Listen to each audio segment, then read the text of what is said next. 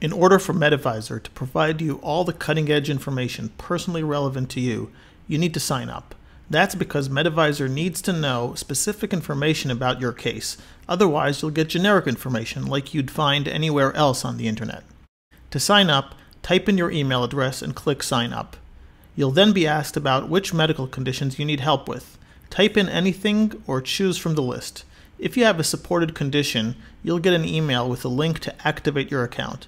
Check your spam folder because your first few emails from Medivizor might end up there. That email will also have a button. Once you click it to activate your account, you'll be asked to answer several questions. First, you will need to choose a nickname and a complex password and enter basic information about yourself. Then, you'll need to answer questions about your medical conditions, including at least the one you signed up for.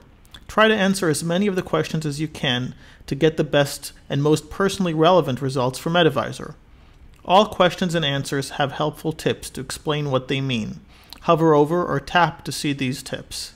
If there is any question you are unsure of, just respond, "I don't know." You can always go back to your profile to add or change this information later. When you're done, click Done. To learn more about what you'll see after signing up, check out the next video.